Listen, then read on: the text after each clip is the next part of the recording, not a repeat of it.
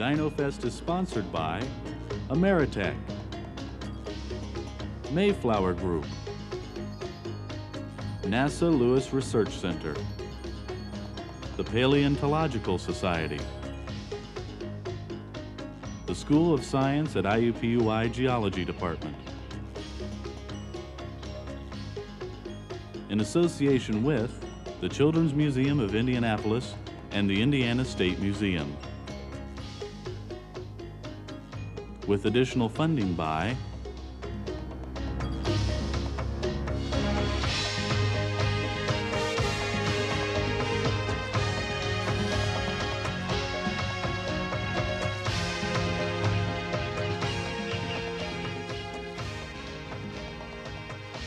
and with special assistance from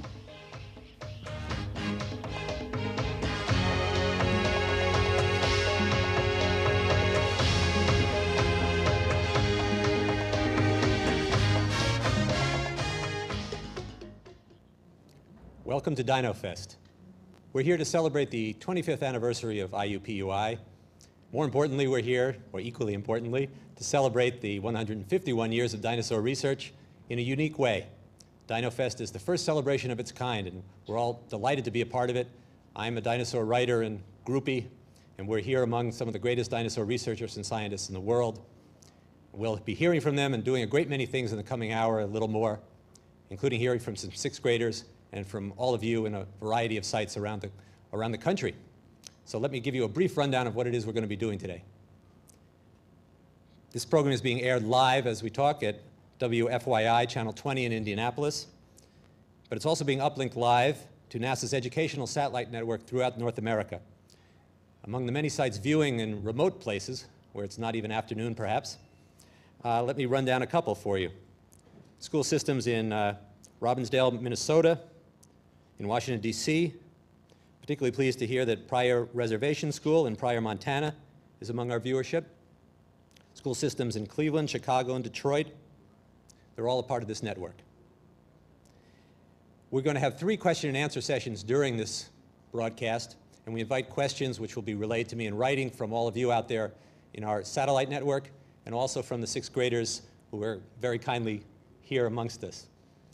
For those who are asking questions from the theater right here, I ask you to look for Joetta, who I'll have stand up for a moment right now.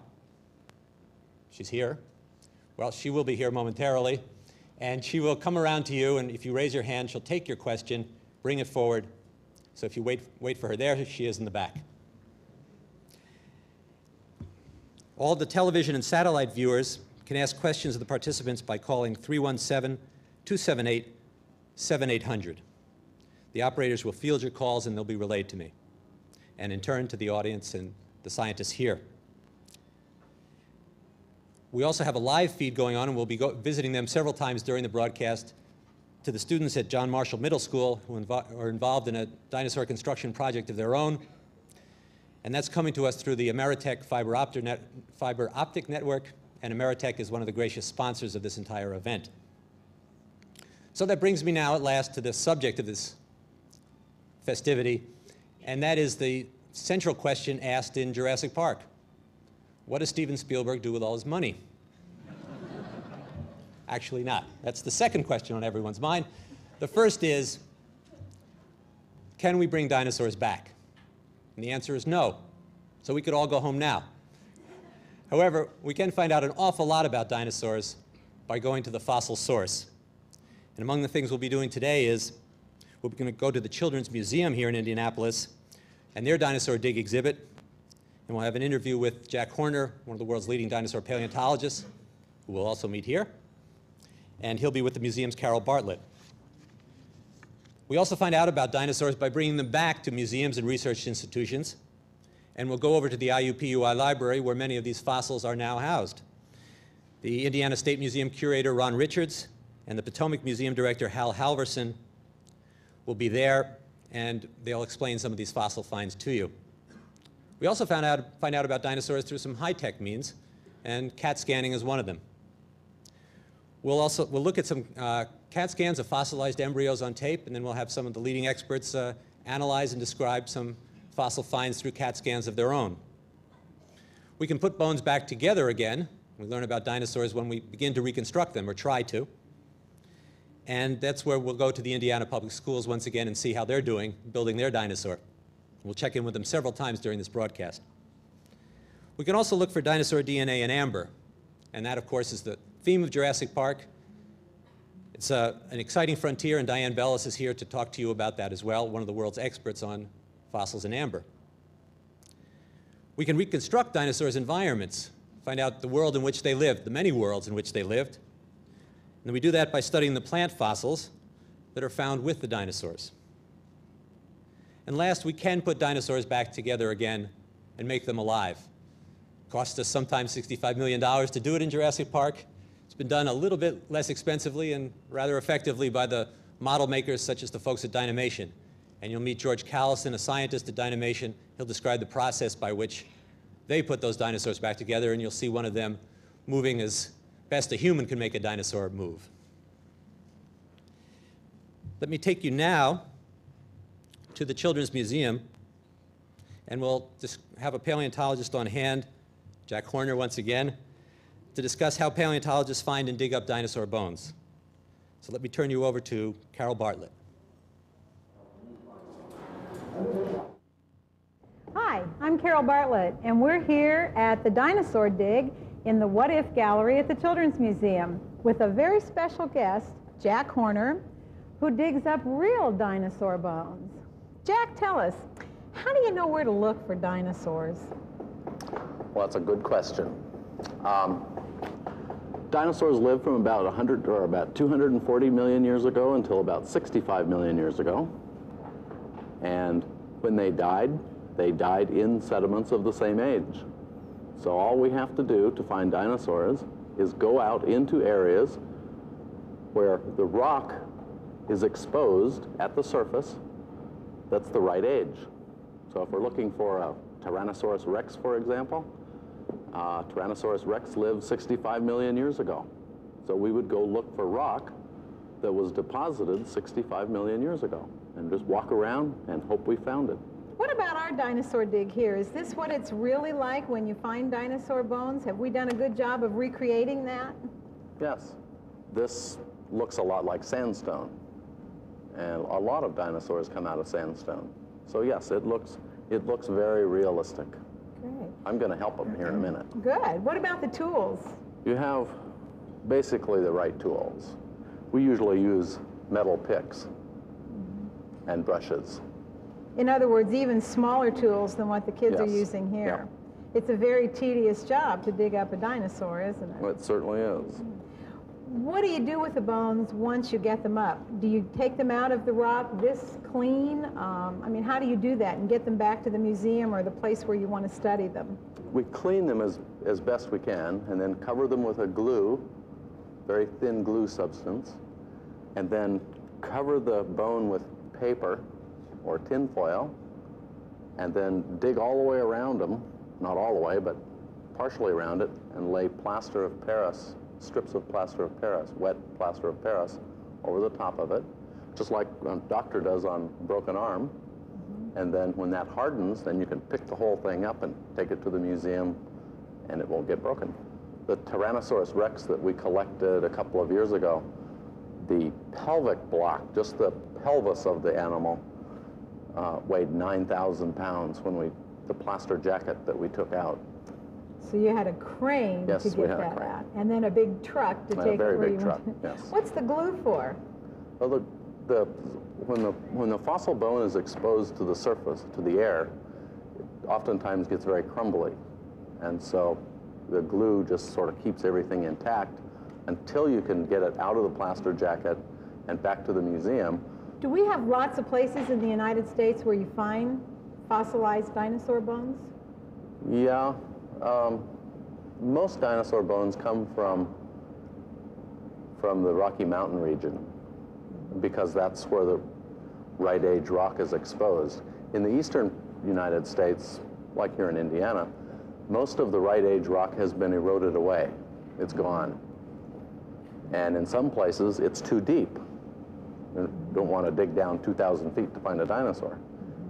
So Mostly, right around the Rocky Mountains is where the right age rock is exposed at the surface. So unfortunately, for all the kids who call us at the Children's Museum and think they found dinosaur bones or dinosaur teeth, there just aren't any here, right? Not in Indiana. Not in Indiana.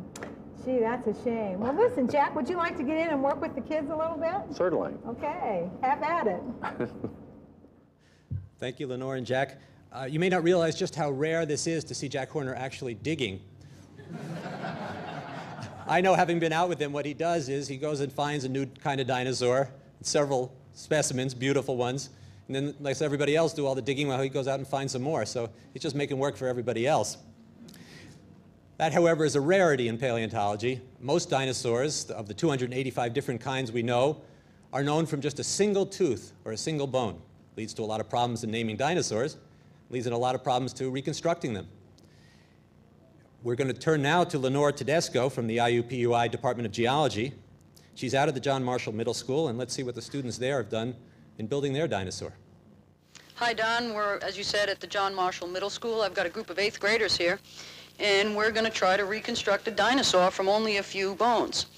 With me here is Dr. Peter Dodson from the University of Pennsylvania, and he's with a group of students working on part of a skull. Thanks, Lenore. Well, we're having a great time here. We've got this beautiful dinosaur bone. This jaw is 65 million years old, and it's real. There's nothing fake here, and we're trying to figure out what kind of animal this is. And with these students here, we've already figured out. So we've already decided what we've got here. What part of the jaw is this? The right jaw. It's the right jaw. Goes right up to the chin. It's complete, and it's got one big shiny thing here, which is tooth. And this is kind of strange, but we have another. The tooth has come out here. Now, is it all just jawbone here? No. You got vertebrae right here. We've got 1, 2, 3 tail vertebrae. So that means this animal has died and really come apart into pieces. And we've got this other bone. I had to ask for help with that bone. What is that? Chevron. It's a bone that hangs down underneath the tail. And this was a plant eater, right? No. Man, this is a tremendous tooth. Look how long that root is, and sharp and pointy. So we're going to work at putting this thing together and making some sense out of it. Right. We have another group of students over here that are working with Dr. Dale Russell from the National Museum of Canada, and they have what looks to me like a piece of an arm bone or something. Dr. Russell? Well, thank you very much. We have a remarkable fossil. It belongs to the same kind of animal that our other team was just looking at. So comparing a skull that you see over there that must be on the order of 5 feet long, we have an arm that belongs to the same animal here. And can you tell us what you think about it? What do you think about this arm? You put me on the spot. I don't know. Well, what do you think of the claws? Are those the claws of are they like your hands? How does it differ from your hands? The claws, the end part right here, is used for clawing at other animals, so they can kill them and for prey. So you think this animal is a meat eater? Yeah. That matches with what we saw from the bones over there that have teeth in them of a flesh-eating animal too. What do you think of this skull, of this hand? Well, it's pretty small for such a big animal, but the claws are real sharp. We were just discussing a few moments ago that this animal probably weighed as much as 2 medium-sized elephants put together, and I think that your arm is not much smaller than this arm. So this is, your observation is really interesting. Oh, I'm so sorry. Yes, it's, we've determined that the arm is extremely small. If this was on an elephant, we would think for a big, huge bull elephant, this would be a very small limb indeed. What do any of you see anything in the color of it, or anything in the else in the shape of it that you find is interesting? I'm going to put you over on the spot now because they put me on the spot. It's brown. I didn't think bones would be brown. Well, that's true. This one is stained probably with iron minerals. It's been buried a long time. Sometimes when the bones are on the ground, they turn white. They bleach in the sun, so they look white then. But actually, those bones contain real tissue, the breakdown components of material that was in the dinosaur when it was alive. So when we study those amino acids that are left in it, we can tell sometimes too whether it's a herbivore or a carnivore. Anybody want to count your fingers and comment on what you see there in front of you? Well, I only see 2 fingers, and they seem kind of crooked. That's a very good observation. The crookedness of the fingers goes way back deep into the ancestry of dinosaurs, and it appears in the very first ones, but this one is among the very last ones, and it only has 2 fingers. The most primitive dinosaurs start out with about 4, so this one is another very advanced dinosaur with a very small hand, and it only has 2 fingers in it. We didn't know until a dinosaur was found in Canada about 1910 that Tyrannosaurus actually had 2 fingers, because the original type material of Tyrannosaurus did not have two fingers. Well, what do you think, what are your opinions on how this group is going to handle this reconstruction job? I think the group's going to do very well. They've already studied about dinosaurs at the beginning of the school year. They studied Jurassic Park for an entire 6-week period. They've drawn dinosaurs, and they've done a really good job. So they're really kind of enthused about the entire thing. Thank you very much. We'll see how this one goes. Okay, Don, we're going to keep working here and see what we can come up with, and take it away. We'll come back in a few minutes. Thanks, Lenore. It's good to hear from the real dinosaur experts, the students at the school. And it's also a pleasure to see dinosaur paleontologists in their customary position on their knees. It's not just how they work, they're praying for someone to come along and help them dig it up. You know, Peter Dodson, one of the fellows you met there, has compiled a fascinating statistic that tells us how many dinosaur bones there are in museums all around the world. And it turns out that there are only, in all the history of digging up dinosaurs, 2,100 good skeletons of dinosaurs in museums all around the world. That's all we have to know dinosaurs. So the fossils are to be treasured by all of us. They're hard to come by, they're hard to keep, they're hard to put together. And to illustrate that for us with some beautiful specimens right here at the museum at IUPUI is one of the organizers of Dino Fest, paleontologist Don Wohlberg. So let me bring you to Don. Hi, Don. This is Don Wohlberg with Ron Richards, not at the IUPUI Museum, but the IUPUI Library, which oddly enough appears to have become a museum. Ron, what do you think about all this? This is really a spectacular event.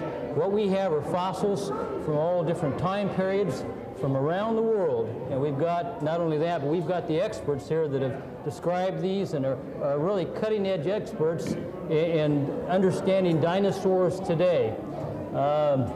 In Indiana, we're kind of hampered. We don't really have dinosaur-bearing strata. We do have big mammoths and mastodons and things, but these really aren't dinosaurs.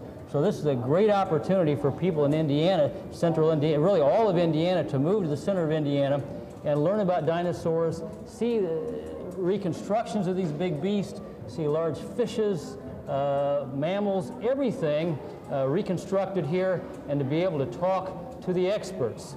A tremendous event here.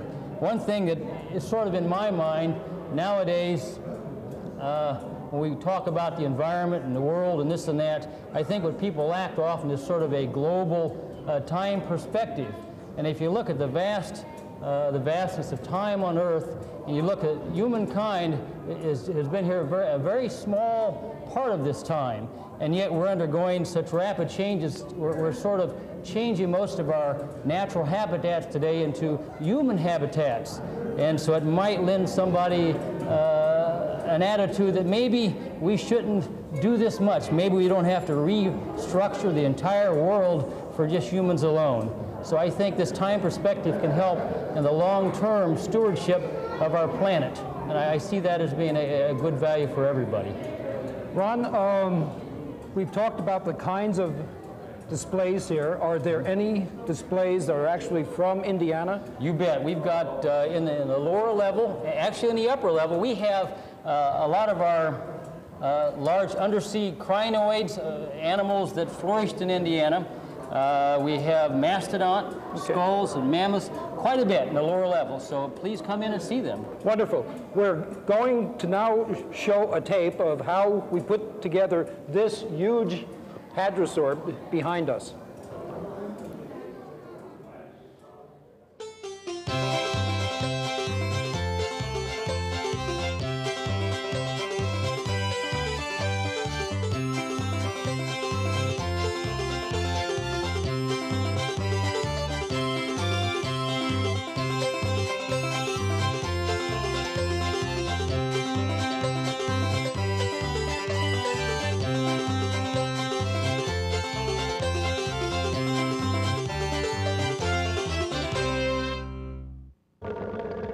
extremely important in the transit of the specimen that each of the parts be carefully packed.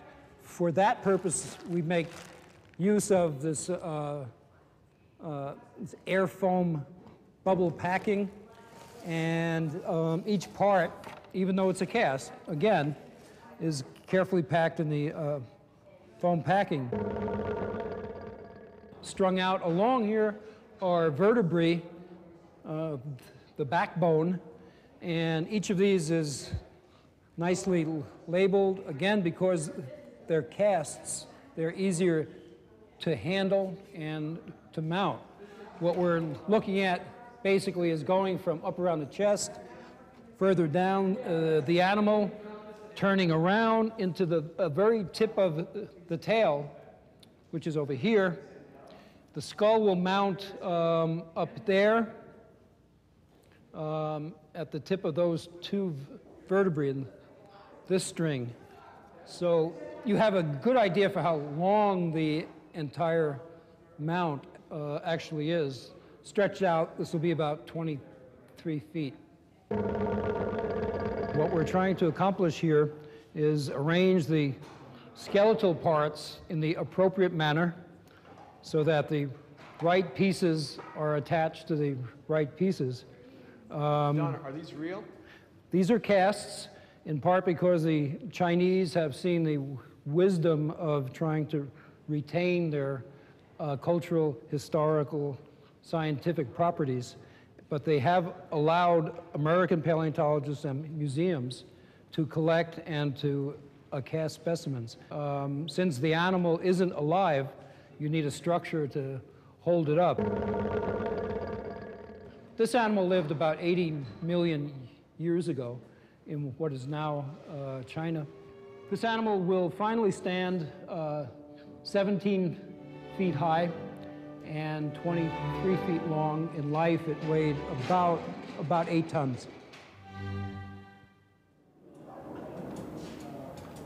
We're with Hal Halverson. What's behind us, Hal? This is a juvenile duck-billed dinosaur called an Edmontosaurus. They named this dinosaur Diane. It's named after Diane Tyson, a friend of the Black Hills Institute that put it together. This is not a full-grown by any stretch of the imagination, but this one still stretches well over 12 feet long from head to tail. We don't often find intact whole specimens. Perhaps you can tell us a bit about how dinosaur parts are actually found and what it means to piece them back into a whole intact skeleton again. Well, back in the corner here, you can see that there is a bone bed. It has been excavated exactly the way it was found in the ground. All of the bones were very carefully picked apart. They were uncovered. They were glued up and put into separate field jackets to bring back to the lab. Once that was accomplished, all the measurements had been taken in the field for each of the bones. Now, to come up with a dinosaur of this size, you have to, in a bone bed like this is not what you would call an articulated dinosaur field. How many animals are there actually in that bone bed? Well, in this bone bed here, there are several different animals. How do you know that? Well, we have taken some time here to number 4 bones just to show us an example of the varied sizes. These are all duck-billed dinosaurs, Edmontosaurus bones. Number 1, for instance? Number 1 is a very, it's an adult duck-billed dinosaur, and that's the shoulder blade. It's called a scapula. And if you look at number 2, that shoulder blade is from a very small juvenile. These dinosaurs are getting very small. Though. Same part. Number 3 is still different size. Same part, though. Same shoulder blade, and so is number 4. Now, some are from the left side, some are from the right side. So what we have to do in order to put together a dinosaur from this is not articulated, this is many dinosaurs, so we have to pick all these bones of the same size and of the right bone structure so that we can put together one dinosaur. How many hours would it take to clean up everything on that block and find all the other parts and recreate one skeleton? This dinosaur here took 12 years to put together. because there are so few amount of these small juvenile bones available. Mostly what we find are adult dinosaurs, but you don't find really old ones and you don't find really young ones. So you have to go for a long period of time collecting the right size bones in order to be able to put one together. This shoulder blade looked a lot like the ones that are over in the bone bed, and there was only one in that area. But there are hundreds of bones here that you have to match to get one dinosaur. For age and size as well, and also species, obviously. Apart from this specimen, what else is here, Hal? Well, there's all sorts of stuff. If you look right over here, I'm going to turn the head a little bit on this Diane. There is a three-dimensional large fish from about 70 million years ago called a Cephactinus. That's the very first Cephactinus that has ever been put together three-dimensionally. This is a cast, but you can see by the sharp teeth on that creature, it was a formidable creature. And this is one of his arch enemies, the mosasaur, that's right below him, looking like he's coming in for the attack. These are all composed of parts, skeletal parts. Over here as well, we have what appears to be an automated monster. Would you tell us a few things about that? And I know that it'll be explained in greater detail later. Well, this is called a Deinonychus, and he is put in a position where he has killed another dinosaur. And Dynamation, the company that put this together, is recreating these animals to look like what they would look like in their true habitat. This monster here has very sharp, long claws on its feet and on its front paws and its teeth, and you can see that it could make a mess of a dinosaur in a short period of time. The paleontologist who discovered this animal, John Ostrom, is here at the conference. We'll now return to Don. Take it away, Don. Why don't you get to work on that blocked matrix and see, we'll check in with you at the end of the hour, see if you can clean up that whole thing in the hour. You know, one of the jobs of the host is to make segues, to make smooth connections between things that have no connection at all. And that's just what I'm about to do. So let's see how smooth I can make this. When we go to put dinosaurs back together, scientists are human, you know, at best sometimes, and they make plenty of mistakes.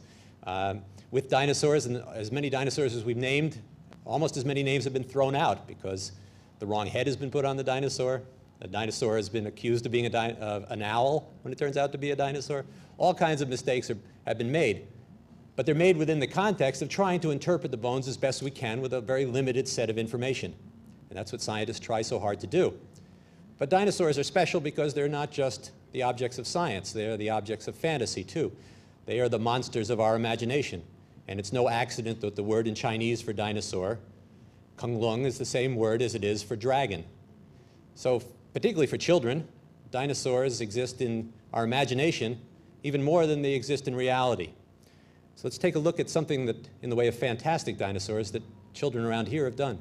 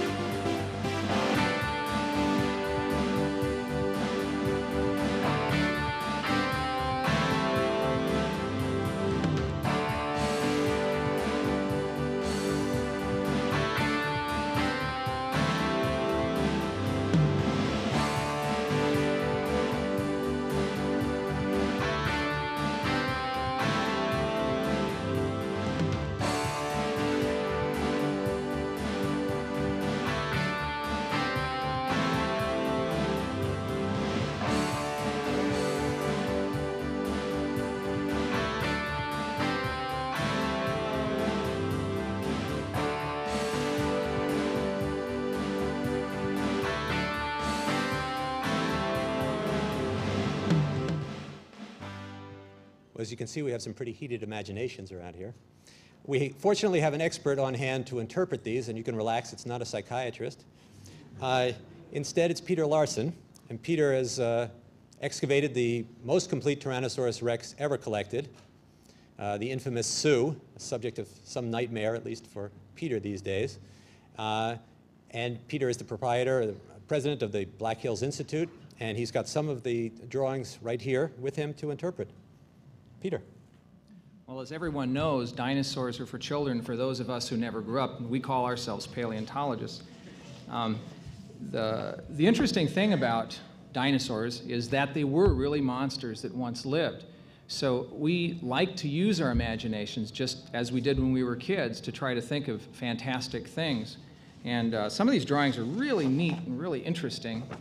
And we have one here, if we can see it, where the dinosaur has 2 heads and 3 legs.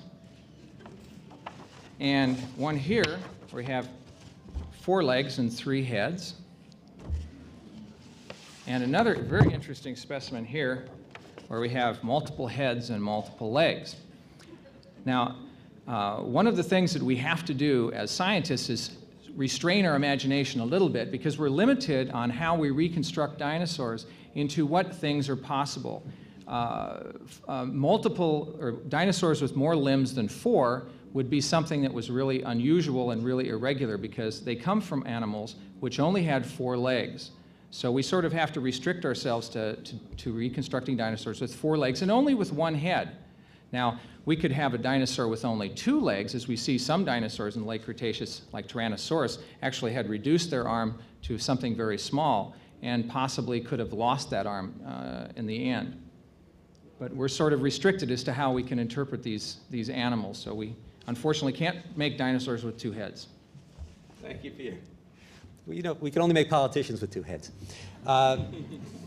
One thing to point out, we see in many of these drawings that's a little different from what scientists know to be the reality, is that we picture a lot of things living in this dinosaur world, and indeed they did. Things that flew, things that were in the sea, the pterosaurs in the air, and the plesiosaurs in the water. But those were not dinosaurs. And if the dinosaurs were here, they'd be saying, please get us right. We're the ones that lived on land. We're the ones that walked with our legs underneath us. Those are the dinosaurs. And of course, they're all gone, with the exception of their direct descendants, the birds. I'm going to open the floor for questions, both from our satellite audience and from you here in the audience here. But let me first of all introduce our panel, which is something I didn't get around to doing before. And I'll do that with a comment that was made by President Kennedy long ago. He had his cabinet together, all the great politicians and educators of his time. And he said, we've never had such a distinguished, talented group of people together at one dinner since Thomas Jefferson dined alone. Well, it's a particularly appropriate comment here because Thomas Jefferson was one of America's first great paleontologists. And we have some of today's great paleontologists right here at this table. You've already met Peter Larson. Sitting next to him is Philip Curry. Dr. Curry is the world's expert on meat-eating dinosaurs. He's perhaps the only person in the world who can identify any dinosaur, meat-eating dinosaur, from a single tooth. Maybe we'll put him to the test today. Next to him is Bruce Rothschild. You may have read about Bruce as a dinosaur doctor in Discover magazine. He is a doctor, a medical doctor, but with a particular interest in fossils. And he looks at dinosaur bone and unusual dinosaur bones that show dinosaurs had arthritis and cancer and all kinds of other injuries and diseases. Jack Horner, sitting next to him, you've already met on tape. Now you see live. Jack perhaps needs no introduction, but I'll give him one anyway. He is he is a model for us all because he never graduated college. And yet he is one of the world's foremost dinosaur researchers. And Jack has discovered the first dinosaur eggs in babies found in North America. He's done very important research on duck-billed dinosaurs, on the evolution of all dinosaurs, and he's responsible for excavating the second most complete Tyrannosaurus rex ever found. Seated next to Jack is Diane Bellis. Diane is a geochemist, an expert on fossils in amber, now does policy work in Washington, D.C. And seated at the end is a graduate student, Jody Smith of Jack Horner's. Jody is a self-professed computer nerd. We would call him computer whiz. He's a fellow who specializes in morphing, as he'll describe and show to you later. He has a unique talent for bringing dinosaurs back to life and mixing them with dinosaur scientists. I'll leave it there, and we'll see how that happens. So let me take first some of the questions that have come to us already from the satellite. As we're doing it, Joetta will move among you with her microphone. If you have a question here, raise your hand. Joetta will come around to you, bring the microphone up to you, and wait to say your question until she's up to you with the microphone. So let me throw a couple of the questions that we've gotten here out to this group and see what they have to say. Robbie from Fishers, Indiana says, how dinosaurs were born. So let me ask Jack, how dinosaurs were born? That's a very good question. Dinosaurs hatched out of eggs. That's how they were born. Elisa from Danville, Indiana says, who made dinos? Jack, I think this follows up on the earlier question.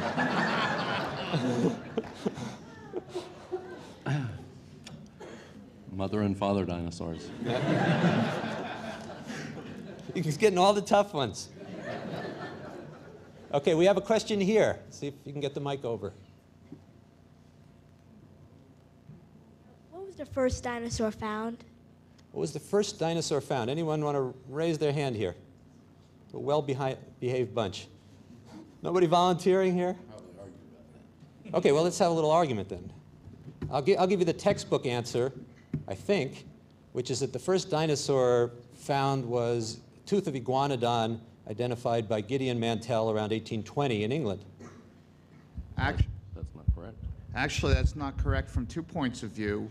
Well, forget it. While he was happily married, he gave the credit to his wife. After the divorce, there was another story, but I think, but I think Jack has a third. Yeah, but I don't know whether we should go into this one or not. It was the distal end of a femur found in New Jersey back in the early 1700s. Yes, and it got an unusual anatomical name. Which very unusual name, yes. If you're interested in the answer to that, you'll have to research that yourselves. Of course, the point to be made here is that people were finding dinosaurs for centuries, long before they knew what they were. In fact, there are references to them in 13th century Chinese literature, and you can even find it back in Roman days, that people were finding these extinct giants and not knowing what to make of them. Maybe that's the reason why we call dinosaurs dragons. Another question from here. How would you go about finding cancer and diseases in dinosaurs? I think we know who to ask. Well, the first thing you have to know is what the normal dinosaur bone looks like. And once somebody has identified a bone that is abnormal, then it's a matter of trying to decide what could cause that type of change. And once you've decided what could cause that type of change, then you have to determine what it would look like or how you can prove it. It's not just saying, well, I think, therefore it is. It's a matter of testing it. That is, forming a hypothesis, looking at a way to test the hypothesis. And we'll get into that with some examples a little bit later today. Okay. Another question from over here?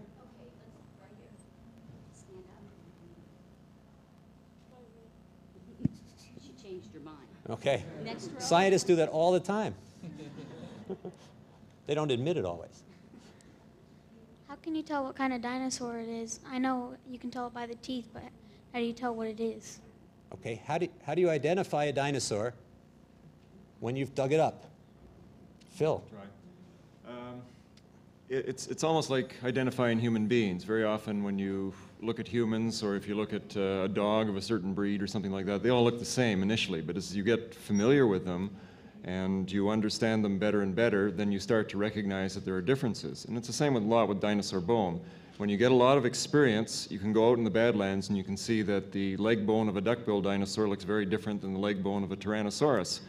And by honing in your expertise and your experience over the years, you learn to identify more and more bones in the body because they're all different for every animal. Got some more over here. Good group. Okay, we get down here. Would you stand up? Where'd the first egg come from? Where did the first egg come from? First dinosaur egg? That's a very good question. Now, do you mean discovered, or oh, what animal? And yeah. I don't know.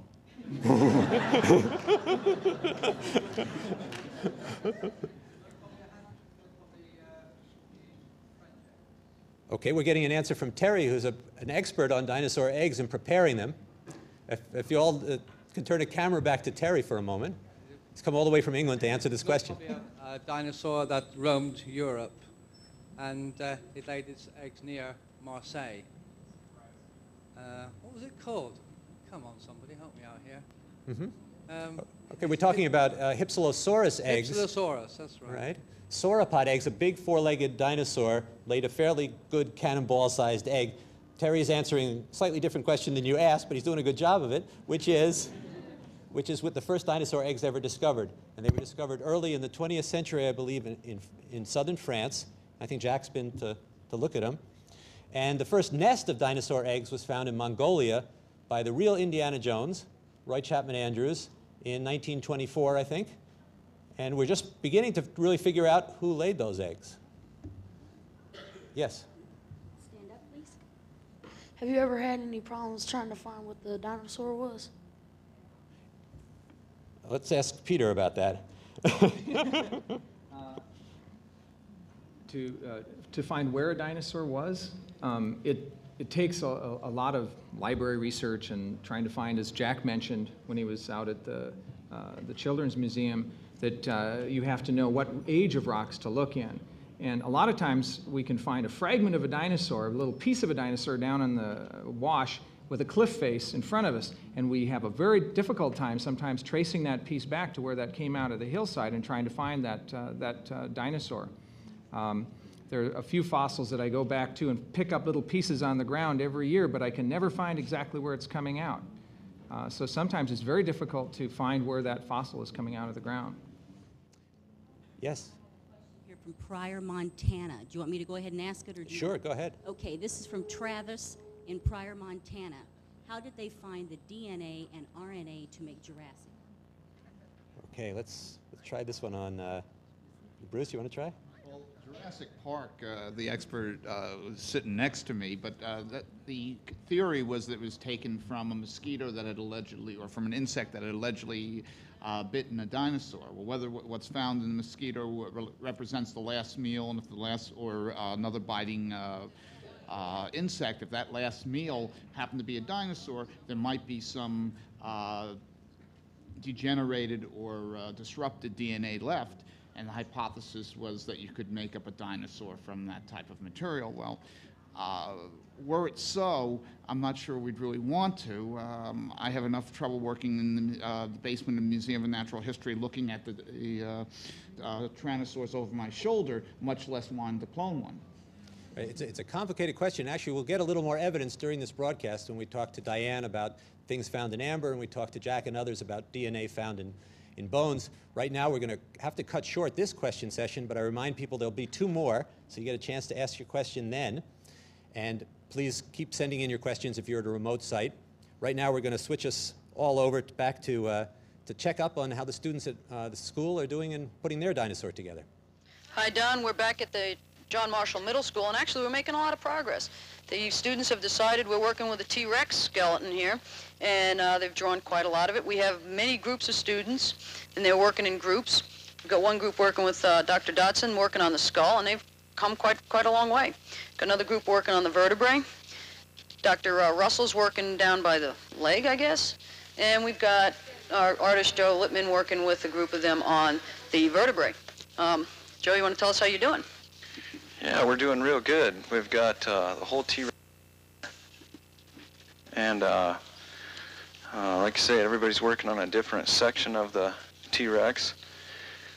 We're coloring in the hip area and coloring the femur and some of the other bones different colors to differentiate them.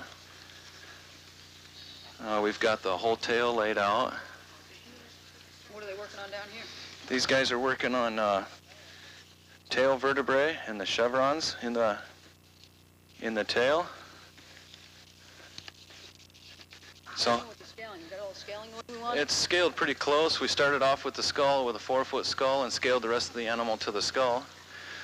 So these guys know what they're doing as far as scaling goes. We know that the femur is the same length as the skull, and the ilium's the same length. So we've got those basic things done, and now we're trying to get all the bones laid out here and filled in and colored in. How you guys doing? Pretty good. Got it almost fully colored in. You know how many vertebrae are supposed to be in the tail here? 46. Yeah, that's right. All right, well, looks like Okay. we're doing real well. Let's go check on what they're doing over by the skull. Thanks, Joe. We'll come over here and we're going to talk to Dr. Peter Dodson, and geez, they've done a great job with the skull. Good artwork, and what have you got here? Well, what do you think, Lenora? Are you frightened yet? I wouldn't want to meet up with them. Well, we're doing real well here. We happen to these guys are really prepared. They've studied, they've read Jurassic Park, they've studied dinosaurs. We came up with this nifty model, which is helping our work just a little bit. One thing we were concerned about is how many teeth was the right number. What was the right number? 15. 15 teeth. So we've got 15 teeth drawn in here, and where's the eye? The eye's right there, and we got these other openings. Where's the nose? Yeah, so, and what did we decide this thing was for? We had to redesign this. Part of the two opening, it was all backwards, so we had to return it around because it's something, I can't remember. And it had two openings, so we had to redo it to make the two openings the right way. And that's where the muscles that close the jaws ran from there down to the lower jaw, and you can bet those muscles are strong, do you think? So we're real happy with the way this is looking now. We're right proud of our work. You're right proud of it. All right. Well, good. Any other? So what else you got to do to finish up on the head? You need to. You got the neck all attached on there, and the vertebrae in the neck going right? Well, I think connecting the skull to the neck is just about the next job to do. So one end is going to meet the other. All right, well, that's great. Let's just wander over here and see what the folks working on the leg are doing. We'll come over. We sort of abandoned the arm for a little while, but I guess we'll get back to that in a minute. And Dale, we got the femurs going pretty well? Yeah, the femurs about done. We're looking at the stomach line now. We've talked a little bit about the cubic boot here serving as a tripod for these animals. We've discussed the possibility that tyrannosaurs crouched in wind-blown fallen trees and sat on their pubic boot, and with the eyes on top of their head, which the other team is working on there, they could look above the brush and see what's coming up for dinner. Ah, so they were basically hunting then, stalking things that are walking by. Yeah, we don't think that he was nearly as unaware of what was going on as first glance might suggest. No, I don't think he was either. All right. So we had a little discussion here, too, about how the Tyrannosaur protected himself when he was fighting a horned dinosaur like a Triceratops. Can you remember how that worked? Well, he sat and, like, kind of blended in with the trees and waited for his prey and then just caught him off guard because they couldn't tell. It just looked like a whole bunch of logs, and he just jumped out. He, like, tried to hide, but he's there. All right. Well, Don, we're going to keep on working, and I guess we'll see you again in a little while, and hopefully by then we'll have a finished dinosaur, or at least be a heck of a lot more close. Take it away. Thank you, Lenore, and good luck to you and the students. You're doing a great job, and to Peter and Dale as well. You can see how tough it is to put a dinosaur back together. It's just as hard, if not harder, to take one out of the ground. In fact, it's done just the same way with the back-breaking labor it's been done since dinosaurs were first found, with picks and shovels and all kinds of equipment that's very basic. So it's a very low-tech science in many regards. But a little of the back-breaking labor has been saved of late with some high-tech ingenuity, and that involves using some of the same techniques that are used to check us out when we go to the hospital. We've got a little videotape presentation that shows you how CAT scanning has worked with dinosaur science to unveil some things that aren't always obvious about fossils. In the What If exhibit at the Children's Museum of Indianapolis, a rare find is on display. Currently on loan from the Indianapolis Museum of Art is a dinosaur egg dating back to the Cretaceous period. The egg is from a Protoceratops, a dinosaur which weighed around 80 pounds, about the size of a German Shepherd. This egg was one of several found in the Gobi Desert in the 1920s on an expedition led by Roy Chapman Andrews. Oh, the history behind this one is wonderful.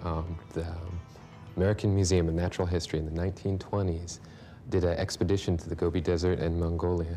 And what they were actually looking for was the history of mankind. They were looking for early human remains. And they were also looking for any fossils they might find. Fortunately, they found the dinosaurs. I guess it's an abundant place for dinosaur fossils. And no early human ancestors there. But now we know their origins in Africa. But they found the eggs. In fact, that was probably the most spectacular thing that came out of that expedition. They just happened to find a cache of several eggs. Roy Chapman Andrews led the expedition and came across a nice little nest area. They were laid in a circular pattern. And in fact, the animal that these come from, it's Protoceratops andrewsi, so it's named after Roy Chapman Andrews. And we happen to be lucky that IMA, the Indianapolis Museum of Art, has been very cooperative. They've loaned this egg to us. In fact, they originally got it from Roy Chapman Andrews' widow. It was a gift to the IMA, and the collaboration between the two museums has been great. And that's why we're able to show it. Through a cooperative effort between the Children's Museum and Indiana University hospitals, the 70 to 85 million-year-old egg was carefully packed and taken to IU Hospital's radiology department. Here, sophisticated imaging technology was used in an attempt to get a glimpse into the Earth's ancient past. Associate Curator for the Children's Museum, Dallas Evans, explains what they hope to find with the use of the CAT scan. Well, to be honest, if I were basing my ideas on reality, just a gray mass, probably very little, because dinosaur eggs with embryonic material is pretty rare. On hand to observe the arrival of the egg at University Hospital were a group of 6th graders from Indianapolis Public School number 61. Prior to its arrival at the hospital, the egg was placed in acid-free tissue paper and bubble packing. To prevent staining of the egg's surface by skin oils, cloth gloves were used to remove and place the egg on the scanning table. In charge of the scan was Dr. Ethan Brownstein, Professor of Radiology and Adjunct Professor of Anthropology at IUPUI. We have some experience in working with Egyptian mummies, but this is probably the oldest thing that we've CAT scanned ever, and it's certainly the first dinosaur egg that I've CAT scanned. We're now putting the egg into the scanner, and we're going to do a preliminary X-ray of the entire egg just to see where we can localize to do the best scans to see if there's an embryo inside. We're going to be comparing these images with previous images obtained of dinosaur eggs, not on CAT scans, but of plain radiographs. In this particular egg, we're actually able to see some of the shards of broken shell which have been pushed into the middle of the egg by whatever shattered the egg to begin with, as well as seeing the stony matrix inside. We saw findings similar to those which represent a real embryo in another egg, but since this is a matter of limited experience on my part, I can't conclusively say whether we found one or not. But certainly we found enough to suggest that there might be an embryo in this egg, and we weren't even really expecting that. Everybody thinks in terms of CAT scans and X-rays in hospitals just for medical imaging, but I think this is a tremendous example of the use of imaging technology for other scientific or intellectual endeavors, whether it be Egyptian mummies or whether it be dinosaur eggs. We do have this technology to offer, particularly in an academic setting, and we look forward to collaborating with people from other departments of the university or from other institutions who have reason to think that this type of technology will be useful to them. Well, thank you.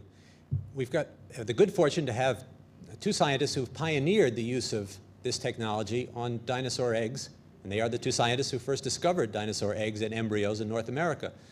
Jack Horner, of course, and Phil Curry. Before we go any further, Phil presented something very interesting here the other day, mentioning to all of us that perhaps this fabled dinosaur nest, the first one ever found containing Protoceratops eggs, doesn't contain Protoceratops eggs. Could you explain that, Phil? Well, it's interesting that they found so many different types of eggs, and yet they took the simple approach. They thought that because Protoceratops was the most common type of animal at that particular site, that all of these eggs probably belonged to Protoceratops. So you actually ended up with eggs of different sizes, different shapes, and different textures on the outside. One of the nests of these so-called Protoceratops eggs had a theropod, or carnivorous dinosaur, next to it. And they assumed that the theropod was, in fact, stealing eggs from that nest and was eating them when he got caught in a sandstorm. And it's a very imaginative story, of course, but there it was, the theropod right next to the nest. And so they called the theropod Oviraptor, which means egg thief. Now, a couple of years ago when we were working in China, we ran across the same kind of eggs in another nest, and we found another Oviraptor skeleton associated with that nest. But this time when we excavated it, we found that the Oviraptor was in fact straddling over the nest and was in fact sitting on the nest. And then it seemed very obvious to us that if the Oviraptor was in fact raiding a nest and it got trapped in a sandstorm, it's not going to stay in the sand for the sake of a little bit of food. It's going to move on. On the other hand, if it's protecting its own nest, it might just stay there long enough to get buried deeply enough in sand that it does get smothered. So it makes more sense. So we now have a second occurrence of the same kind of thing. Now, can you tell us a little bit about what you found through CAT scanning about dinosaur eggs and embryos? We got into CAT scanning originally because we found dinosaur eggs in southern Alberta. They're quite similar, actually, to the ones that Jack Horner was finding down in Montana. And we knew there were embryos in them. Yet these were complete eggs, and consequently we wanted to see what was going on inside of them. We had limited success initially. We think that we were doing the wrong thing. This is back in 1987 when we first tried it. And now that the equipment is actually more sophisticated and our knowledge of using CAT scans is better than it was, we're going back and redoing a lot of the eggs that we tried at that time and found nothing in, because it turns out that they do have embryos inside of them. We also got involved in it in terms of our Chinese eggs, which there's lots of material from northern China. In fact, thousands of eggs have been discovered, and yet they seem to be all barren. Some had reported dinosaur embryos inside of those eggs. We CAT scanned those and found that, in fact, they did not. I became very skeptical, in fact, that any of the Asian eggs had embryonic material in until last year, when suddenly a lot of new material started appearing from central China, which definitely has embryos in it, and it does show up on CAT scans too. Now, Jack is, I believe, the first person to name a dinosaur ever from an embryo.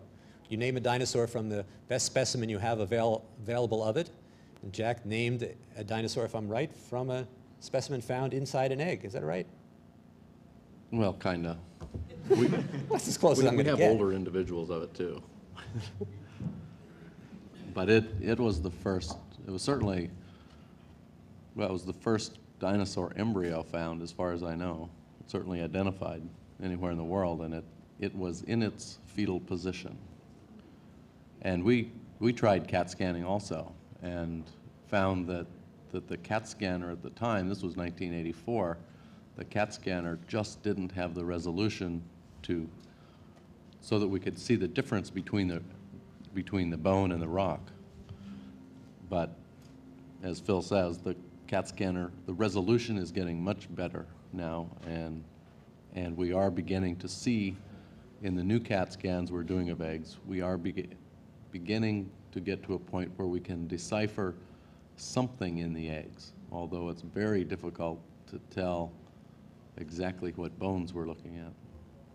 Is it ever possible to know what kind of dinosaur you have just from looking inside an egg? Well, it depends on what you mean by what kind. I mean, identifying the species inside of an egg is very difficult because the babies change. When a dinosaur hatches out of its egg, the baby changes, the shape of its skull changes, and sometimes the length of each bone changes, so it's really hard. The baby looks, it's like mammals and birds. Baby mammals and baby birds look very different than their adult counterparts, so it's very hard to tell from the embryo what the adult will look like. Now, let me ask Bruce a question, if I can, which is what you foresee in the future, or what technology is available that hasn't been applied yet, what we could be learning from CAT scans about fossils. Well, as far as technology that hasn't been applied, I think that's one of the issues that as soon as the technology becomes available, we tend to try it. We've even looked at magnetic resonance imaging, and it actually does work for evaluation of ancient bones. I think there are several things we can do with three-dimensional imaging. We can get views of bones from different perspectives, and even from the inside out. We can change the equipment registration, that is, change the image perspective and see the brain case, the inside, what the shape of the brain was, without actually cutting out the cutting up the skull. With dinosaur eggs, with so many being barren, I think it's a nice technique to identify those eggs, which preparation will yield useful bones to indicate what the embryo actually looked like. I think one of the big problems we have is we don't have enough people trained in time for preparation of everything, and so it would help us in selecting those specimens which would be better for preparation. But we don't have to go quite to CAT scan. The CAT scan helps because it gives us a cross-sectional image. And a cross-sectional image is very helpful because we don't like to damage our specimens if we can avoid it. But sometimes it becomes important. And the question that was asked earlier, I'd like to answer now with the examples that we have on the side table. And if we could bring those up for a moment. A number of years ago, while we were visiting Dale Russell, the specimen that you see on your right was very prominent to my eyes. And this is one of the phalanges or toe bones of a ceratopsian horned dinosaur. And there was a bump that didn't belong there. And so when you see a pathology like that, the question is to form a hypothesis as what could have caused it. It could have been infection, but there was another possibility. There's something called a stress fracture. And if you look at the specimen on your left, that's this specimen we actually did cut, and you can see that there's a line running through just at the area where the pointer is, into that area of bump, and the bump is a callus, an area of healing from a stress fracture. Now, this is on the hind leg of a horned dinosaur, and I guess he kind of threw a temper tantrum for whatever reason and started stamping his foot. And if you do it over and over again, sometimes you get a stress fracture. Well, in looking at this, you start seeing, not only do you see the fracture, but you start seeing independently the shape and size of the bone. And we realize that the bones that are coming out of the ground 65 million years old still have intact tissue structures. And if we could have the photograph, what we will show you is something that I find really phenomenal, and that is the histology. The actual appearance of the bone hasn't changed. It's still there. Even the tissue is there biochemically, immunologically, which you'll be hearing more about. But more importantly, when we look at a thin section of the bone, we start seeing something very, very interesting. And in the pictures that you'll be seeing in a moment, the picture on your right is a dinosaur. This is courtesy of Claudia Barreto, and this is some work that she's done looking at the ends of bone where joints occur, the articulating surfaces of bones. And here she found very interestingly that the shape at the top, and this is electron microscopy, and the shape at the top looks identical to that on the left side of the film, and at higher magnification, the same is shown in the bottom frames. Well, the question is, what is a dinosaur, and what is it related to? To my eyes, the illustrations on left and right look quite similar and quite different from what they look like in mammals, and a bit different than what you see in reptiles. So dinosaurs come down to, what is a dinosaur? I should say the image on your left is from a chicken. And so if you're going to say, is this information for the birds? Is that are dinosaurs extinct? Well, those who are joining us for the Dino Fest tonight may be dining on one of their relatives. Back to you, Don. Thank you, Bruce. We learn an awful lot about dinosaurs even without the aid of CAT scans and microscopes. And it often takes just some very talented detective work. And there's a great story that comes to my mind, but it came first to the mind of Jack Horner. and that has to do with Maiasaura and his discoveries about one particular dinosaur and its social behavior, all from analyzing a nest and the dinosaurs that lived in and around that nest. I wonder if I can ask Jack to... Well, what do you want to know? I think a few of us don't know all that you found out just by looking at that nest. Well, there was actually a lot of nests. What we were able to find was a lot of nests on a single horizon, on what appeared to be a single time horizon, and these individual nests contained either eggs,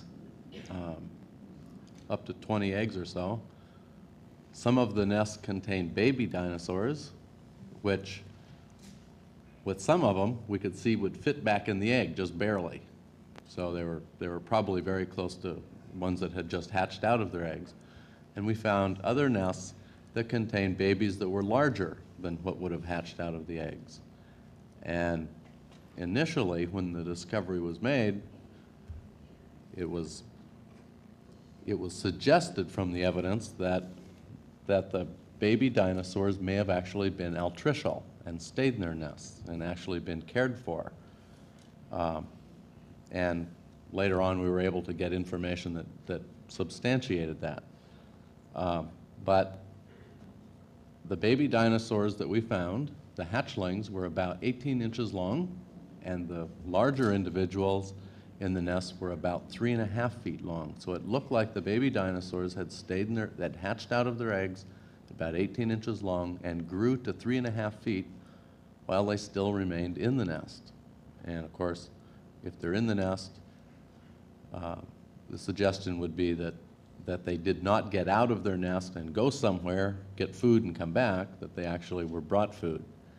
And what I believe, the evidence that actually substantiated this was evidence from their knee joints. We actually took thin sections again, looked at those, what we call epiphyseal surfaces, the actual kind of bone at the end of their joints, like at their knee, and found that there was tremendous amounts of calcified cartilage.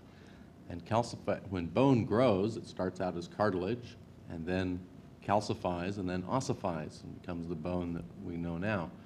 Calcified cartilage is not very strong, and an animal, if their bone is all calcified cartilage, can't really walk. And we see that kind of bone in altricial birds.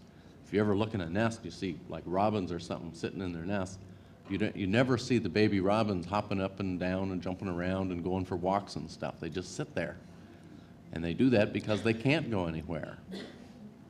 And it appears that the baby maiasaurs had the same situation. They really couldn't get up and go anywhere. So it seemed to be pretty good proof that the baby dinosaurs were fed by their parents. Now, after they were about 3.5 feet long, their bone ossified, and they were able to leave the nest.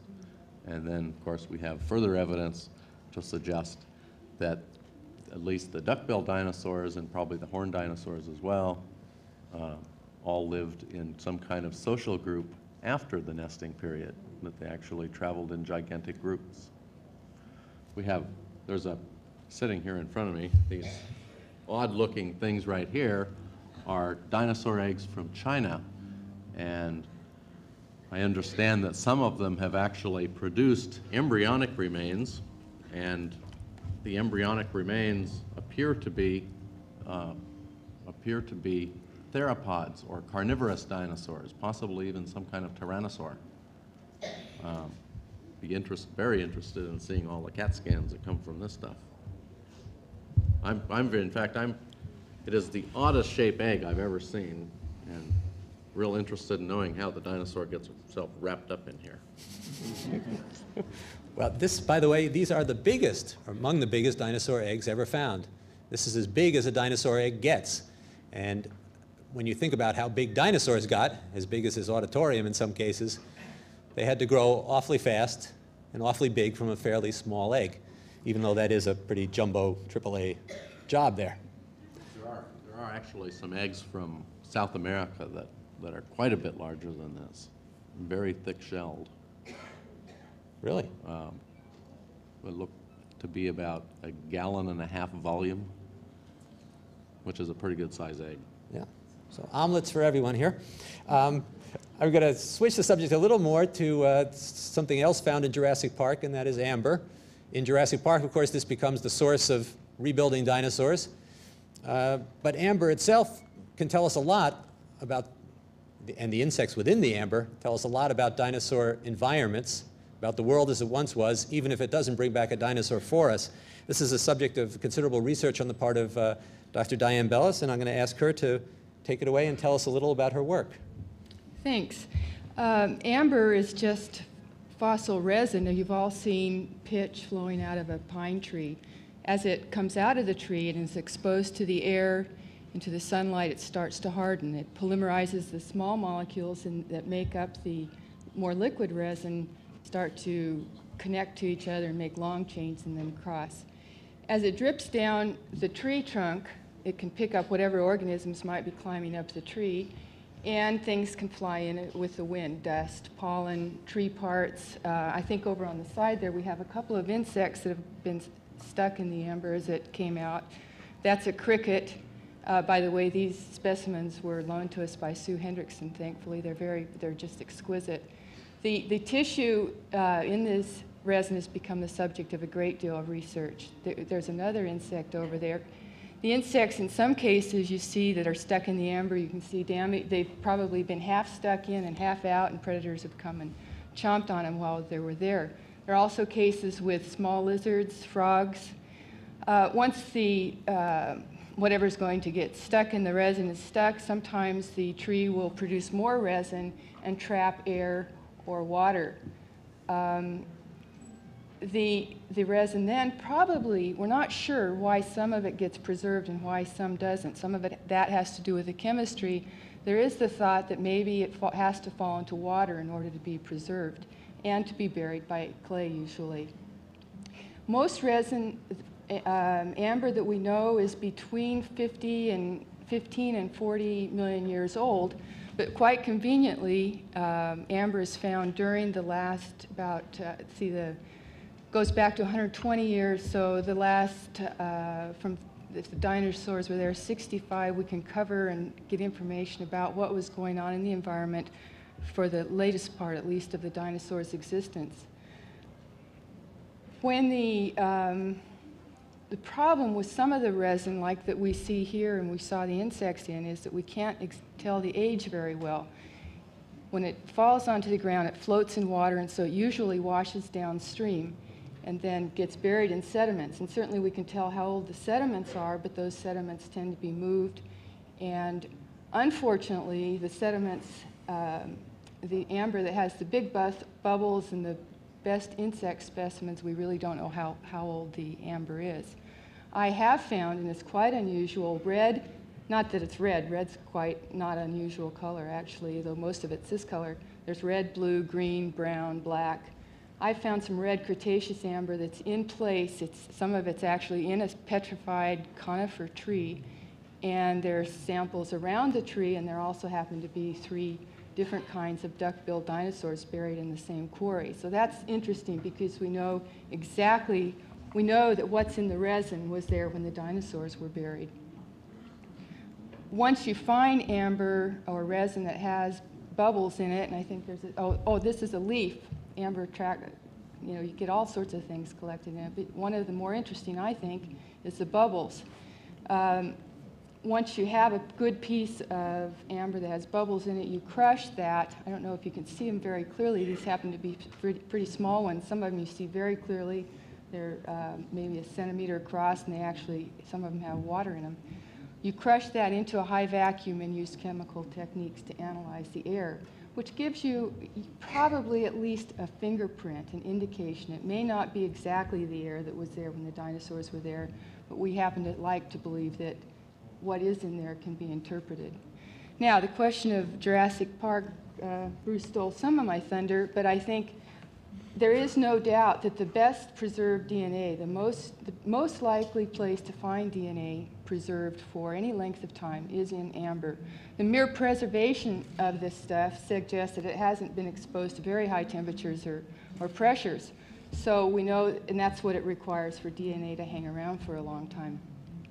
In this specimen, you can actually see a gnat, which we would like, or a tick. I keep calling it a gnat. It's a tick. We like to think he's pretty fat because he's been sucking on something.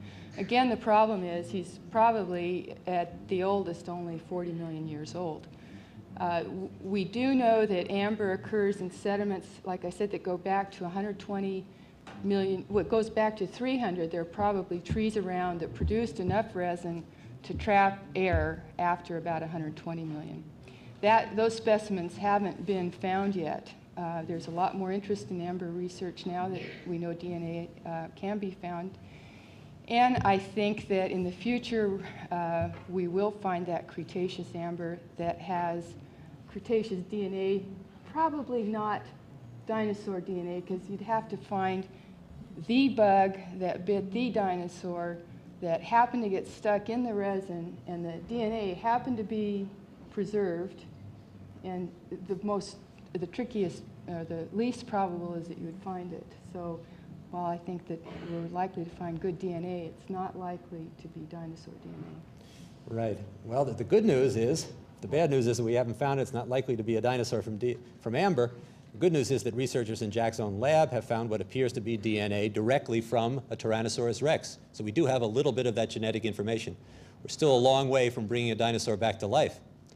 Well, if the question most on people's minds since seeing Jurassic Park is whether we can bring dinosaurs back to life, the question that used to be the most on the minds of boys and girls, at least by the questions I get, is how do you tell the boy dinosaurs from the girl dinosaurs?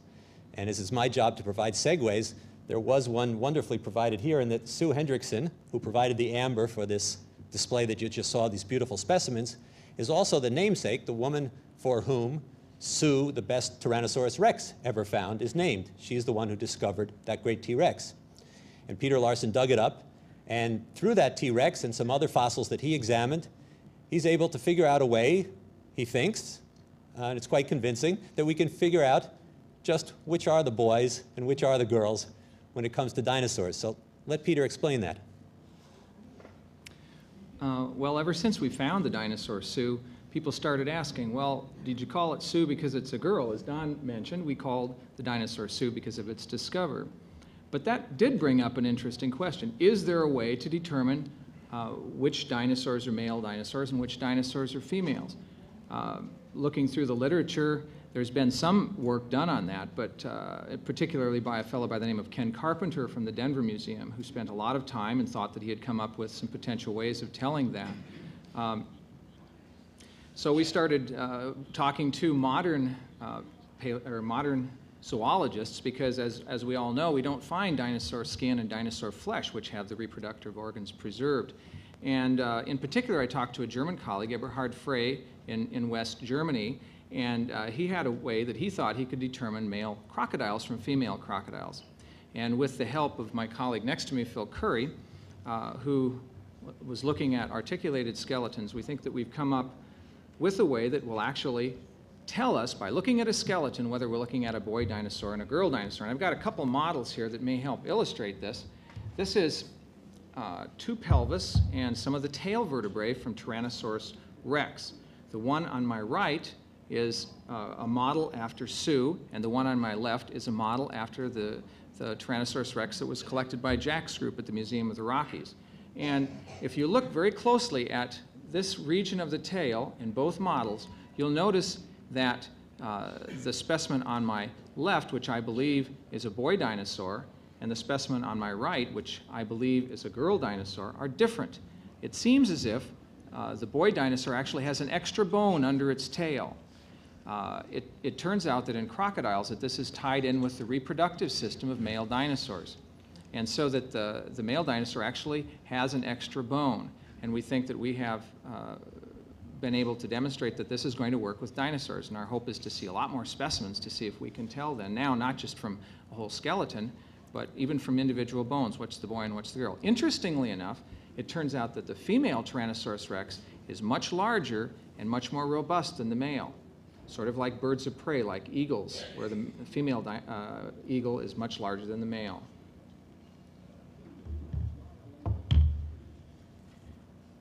Thank you, Peter. We're going to make a total switch here to something equally interesting and quite different, and that is Jody Smith and his work. Jody does something called morphing. If you watch commercials, you've seen people transformed into other people, cats turned into cars, and you can also turn things into dinosaurs and vice versa, as Jody will demonstrate. Jody. Thank you, Don. Probably the most useful purpose that we have for morphing right now is, as we've talked about earlier today, we don't have very many dinosaurs specimens available. Now with this morphing program, we can take a baby dinosaur and an adult dinosaur and morph them together, and it'll give us as many steps in between as we would like to see, which can help us to visualize what the dinosaurs would look like at various ages. Some of the other uses that we have for morphing the dinosaurs could be in morphing a dinosaur with its ancestor and visualizing the evolutionary process that may have taken place. And through the animation, we could see a time lapse in a few seconds of a few million or 100 million years, perhaps. We got a little tape we're going to roll here? This is a morph between, an animated morph between a nestling and an adult. This one's a Hipparchosaurus.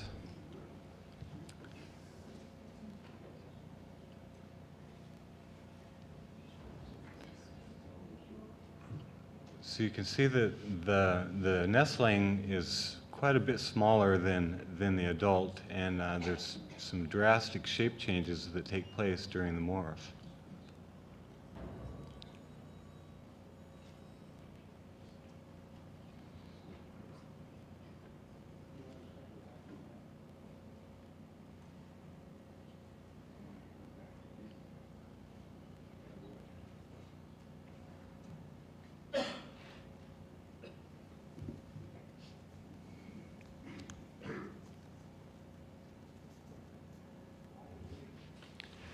This is a morph of a nestling myosaur into an adult.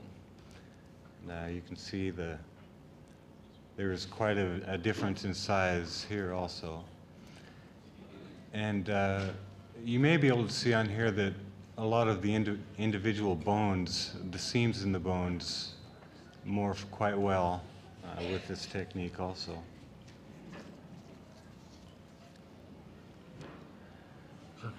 This one is, sorry, Jack, I should have warned you about that. This is, I decided to see what would happen if we morphed a mammal with a dinosaur. Well, thank you, Jody. Well, so we know if we want to bring dinosaurs back, we just take dinosaur paleontologists and turn them into dinosaurs. Well, I'm fortunate to see that we have a number of questions that come in from our remote site. I'm sure there's some more that are in the audience here, but let's take some of the ones that people have sent us in through the network and see if we can get some answers for them.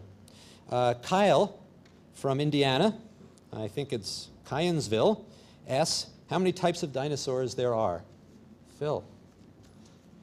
We know about 300 genera right now, and that sounds like a lot. After all, dinosaur names are long, and 300 long dinosaur names is a lot to remember, but the bottom line is that when you start looking at what's alive today, and we've got 8,000 species of birds alive, we've got 4,000 species of mammals, and we've got 6,000 species of reptiles and amphibians. And you start to realize that 300 species of dinosaurs stretched out over 150 or more million years is not very many at all. And it's difficult to estimate how many dinosaurs we don't know, but we do know that there are literally thousands of dinosaurs out there still to be discovered. So with 300 dinosaurs known presently, we're still at just the tip of the iceberg. Yeah, in fact, kids are finding dinosaurs all the time, and some have been named after kids. There was just one named in Australia this year after a little boy. And so dinosaurs are being discovered at a rate Dr. Dotson calculates is one every 7 weeks. So I hope you'll get out there and find some, if not in Indiana, someplace else. Now from Mark in Allisonville, we get a question, why didn't they rot in the ground? Peter. most of them, in fact, did rot in the ground or on top of the ground, and that's why why dinosaurs are rare. It's a very, very unusual set of circumstances that allows a fossil or an animal to be preserved as a fossil.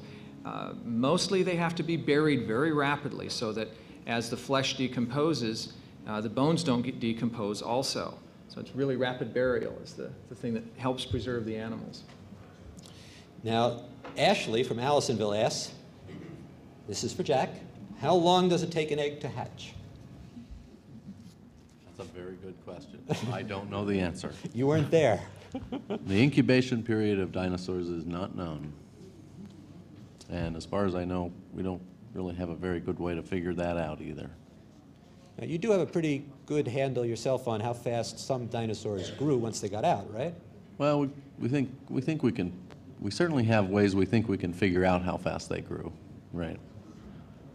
The Maiasaur, 18 inches, hatching out at 18 inches, we believe grew to 3.5 feet in about 3.5 to 4 weeks. So they grew at rates equivalent to birds. But the incubation period actually was probably pretty short. The eggs are relatively small, certainly for the size of the animal. And obviously, the shortest period of time in the nest is the best. You want to get out of there for some reason? If you're a dinosaur, you want to get out of that nest? Well, you want to get up, you want to grow as fast as you can. And as long as the parent dinosaur has to take care of the eggs, obviously the eggs are in danger from predators. We have any questions from the folks over here? Good. Right here. Oh, she's been waiting a long time, too. Yes, she has. If the dinosaurs were born funny, like if they had a crooked back or something, would you be able to tell if it was a dinosaur or not? Absolutely. Yes. In fact, one of the baby Maiasaurs in a nest that we have actually had a deformed foot. And if you've ever seen the story Maya, which is a children's book, there's actually a reference to crooked leg in there, and that is based on a real specimen.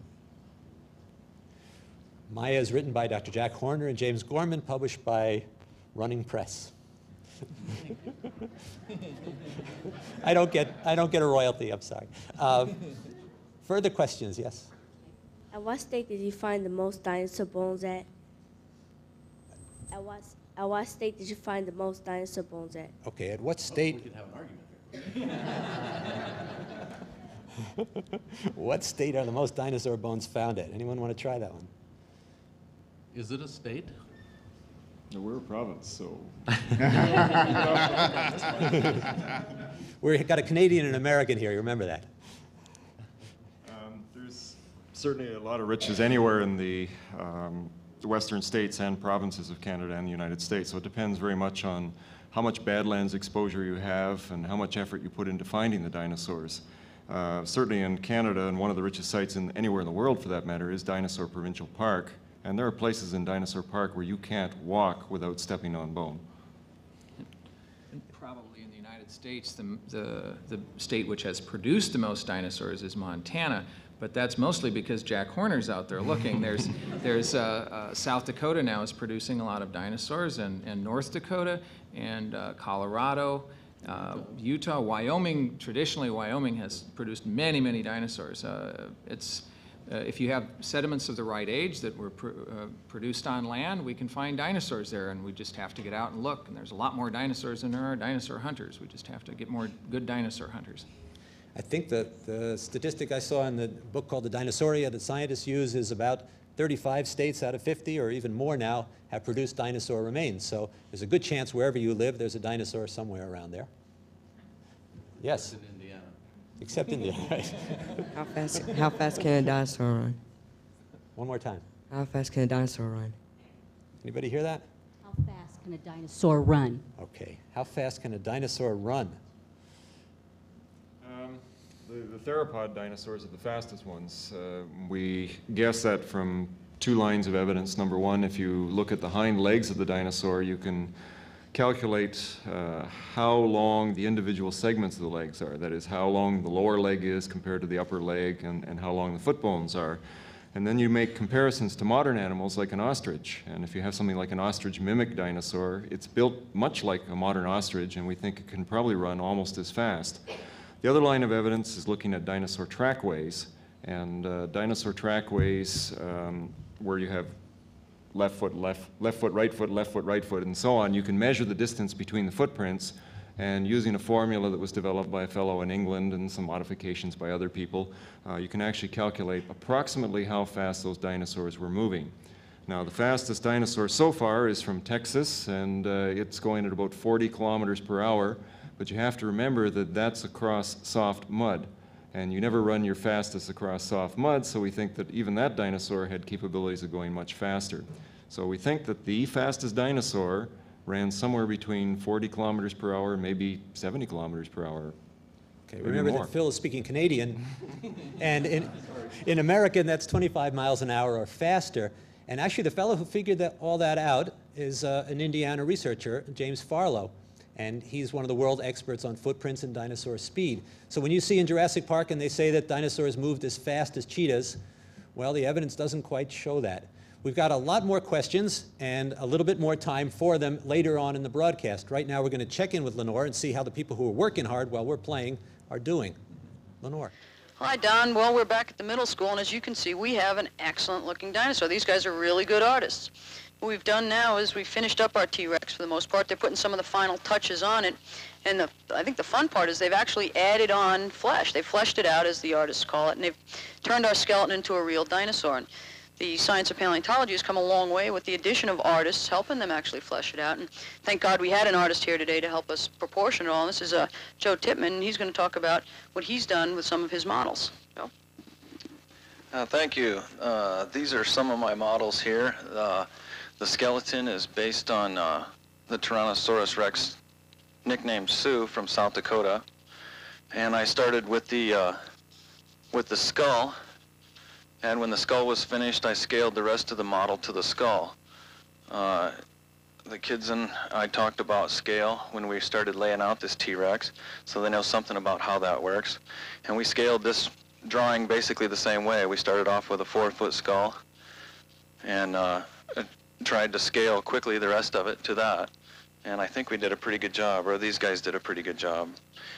One of the things that artists do in working with paleontologists is we add flesh to the bones or to the skeleton, the skeletal models, and try and show people, scientists, what the dinosaur really looked like. And in doing that, we have a lot of study to do. We have to study where the muscles were attached to the bones. We have to figure out how to calculate how big they may have been, how bulky they may have been. And there's a lot of complex information that goes into fleshing on a model like this. However, we seem to have a whole bunch of really good artists here that they did a real good job on this drawing. All right. So do you have to study anatomy at all, or work with muscle groups? It's a good idea to study anatomy and muscle groups. I'm still studying that stuff. I can't get enough study time in. There's so much to learn, and I wish I could go back to school where these guys are at, and then I could take the time to study that stuff. I have too much to learn right now, but doing a great job. It was really good. With the help of the scientists that I work with, I'll get accurate models out of these. Okay. All right, great. Thanks a lot. What we're going to do now is talk to Dr. Peter Dodson, and he's been talking with some of the students, and we're going to sort of summarize what they might have learned today. Peter? Well, we had a good time here. I'm really impressed. It looks like we got a dinosaur here, and 2 hours ago we didn't have a dinosaur. I have Stephanie and Aaron and Albert, and are you impressed? Yeah, I didn't think that we could do this good of a job. It looks pretty good. Yeah. What do you think, Aaron? Hey, Stephanie? It is kind of hard because everybody kept stepping on the paper, but once you got done with it, it was easy. Yeah. Albert? Yeah, I agree with what Aaron said. You know, I never thought that we could do as good of a job as we did, but... Now, how many bones do you think there are in a Tyrannosaurus? A lot. 100, a lot. Yeah, who can guess?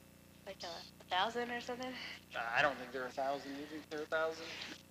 Maybe, possibly. Probably I don't know, but there's about 46 in the vertebrae. Yeah, I'd say a couple hundred bones. And you know what? We've got most of those bones in our own body. Most of those bones, the femur and the tibia and the humerus and all these, the vertebrae, the ribs and all that. Are there any bones in Tyrannosaurus that we don't have in our bodies? The chevrons. The chevrons. What's a chevron? It's underneath the vertebrae. It hangs underneath the vertebrae. Can you show me one? Let's see if we can find a chevron. There we go. Yeah, those are the bones underneath the tail. Of course, we don't have a tail, so I guess we don't have chevrons. Stephanie, what part of the dinosaur did you work on? I worked on the tail. All right. Come on over here and tell me about the tail. What's interesting about this tail? What surprises you? It has 46 vertebrae, and I didn't think a tail had that much vertebrae. It's pretty long, isn't it? You know, some dinosaurs had 80 vertebrae in the tail. Oh. That's a tail. So Tyrannosaurus is a bit of a wimp here. Yeah. Aaron, what did you work on? I worked on the hind leg. What's good about the hind leg? Well, the hind leg is really small. They're not very long. So it's kind of interesting how it holds up as big a body as the Tyrannosaurus Rex has. So it holds a lot of weight because the hands doesn't really do much for holding the dinosaur up. Yeah, that's right. It was all on two legs, wasn't it? Yeah. What did a Tyrannosaurus weigh? Oh, about 2 elephants. 2 elephants, yeah. Two medium-sized elephants, 6 tons, 12,000 pounds. And, of course, part of the time, Tyrannosaurus was only in one leg, wasn't it? So that's amazing. Albert, what did you work on? Well, I worked on the skull part over here. The skull has a lot of holes in it. That way, you know, the dinosaur wouldn't be as heavy in the front because the hind legs had to hold up a lot. So it had 15 teeth on the top and about the same amount on the bottom as the top. And that's on each side, so it would have been 60 teeth altogether. Yeah, around there. And those teeth are big, aren't they? Look at the size of that. Oh, yeah. Wouldn't want one of those sticking in you, would you? Oh, no. Oh, no. Well, we did a great job with this. I'm really impressed with how we went from nothing to something. I couldn't have done this, but with this nice group of artists here, we really did a good job. Okay, great, Peter. Well, thanks, everybody here. These guys are really great artists. I'm impressed. I didn't think we could do this. And like any good work of art, our artists here went and signed their picture. Okay, well, thanks a lot, Don. I guess we're finished here, and unless you guys have some questions for us, we're going to send it back to you. Thank you, Lenore. You did a great job, all the students there, and clearly you taught Peter and Dale some things about dinosaurs. Well, putting dinosaurs back together, as you found out, is hard work, and we obviously rely on artists in many ways to do that. Don Wohlberg is with one of the scientists who works with the artists at Dynamation in their attempt to bring dinosaurs back to life. Don. Hi, Don. I'm here with George Callison, truly one of the premier artists in recreating the past. One of the goals of paleontology is to restructure what has happened in the past, sometimes from almost nothing. One of the goals, of course, is to take parts and recreate a whole animal. George is going to explain to us a newer technique that is extremely interesting and probably accurate as well. George? Thanks, Don. We're really fortunate to live in a time when so much is known about dinosaurs. We've heard today about so many different things that tell us about the life and the times of dinosaurs. And one of the things that we've learned is that they really were alive. And they're the kinds of animals that had some very, very unusual peculiarities, some that were very difficult to predict. And one of the things that the company that I work for, which is Dynamation International, we're responsible for doing things like robotizing dinosaurs. And behind me is one of those kinds of models. It's an animated sculpture, essentially, showing one of the facts of life, and that is that animals have to eat to live. All animals are adapted to capturing energy by eating. And this happens to be Deinonychus, a creature that was discovered by John Ostrom, whom you've seen. And this creature is one that's been produced by a whole team of individuals working with the information that Dr. Ostrom and some of his colleagues have produced, and still other individuals as well. And from this effort, The planners, the sculptors, the machinists, the engineers, the fabricators, the plastic specialists, and the educators have all teamed to produce one of these kinds of creatures. These creatures are used to get people excited about coming into museums and zoos and nature parks all around the world. I'd like to tell you more about this by introducing you to a videotape, which we'll just run right now.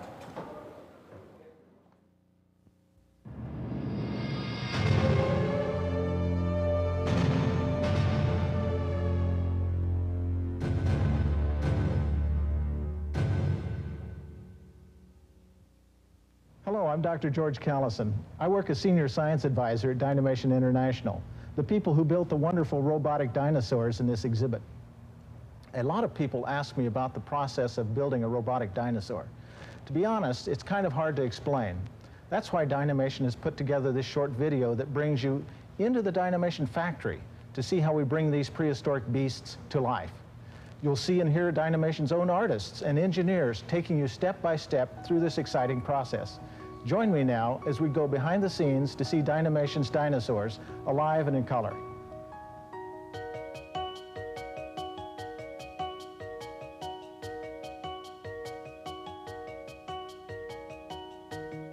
The process of creating life-size animated dinosaurs involves the talents of dozens of people at Dynamation International. Buried fossils tell us only half the story of what these awesome creatures looked like and how they acted. The rest is left to our imagination. Dynamation's team of scientists, artists, and engineers has bridged this gap between fact and fantasy by building robotic restorations of some of the world's most ancient and most interesting inhabitants. Dynamation's dinosaurs, alive and in color.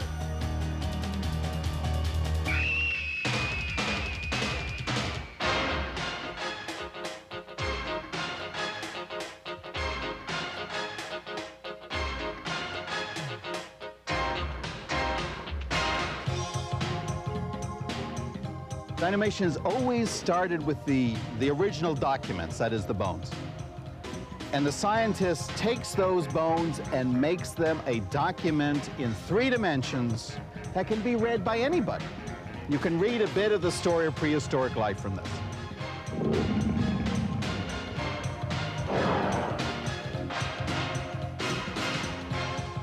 I have to keep in mind that this sculpture has to function as a robot. It must be scientifically accurate. I have to bring it in on time, and I still try to dig deep and come up with something that's unique every time.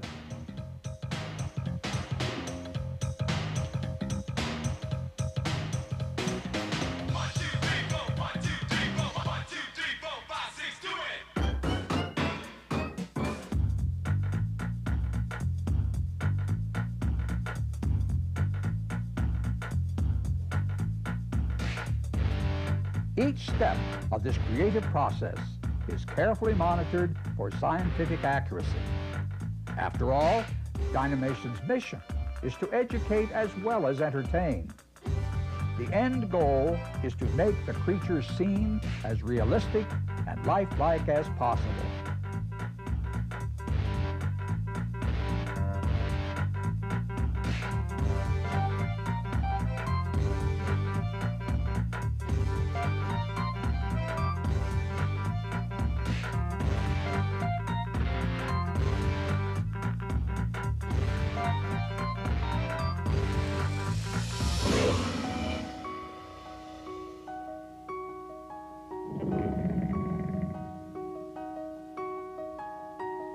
I think it's important to realize that our final product is a result of a lot of teamwork, a lot of creative people bringing a lot of different skills, yet each one of these people is concerned about building a high-quality product.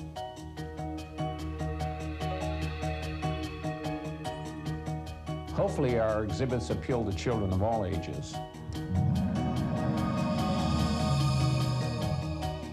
The exhibits themselves should be visually exciting, but should also teach the visitors something about the world around them and make them more sensitive to that world.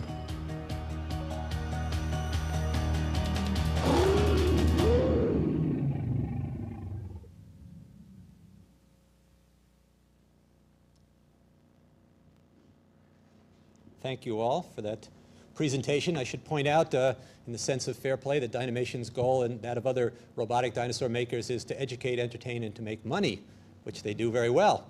The purpose of this wonderful get-together, Dino Fest, is to educate and entertain. And the purpose of dinosaur science and the research that these people that you see before you do all their lives is to educate and entertain and not to make money. And that is really what we're here to celebrate. I'm not a particular fan of robotic dinosaurs, as well as they try to put them together. Dynamation and their competitors are making rather half-sized, clunky versions of spectacular, wonderful, once-living animals.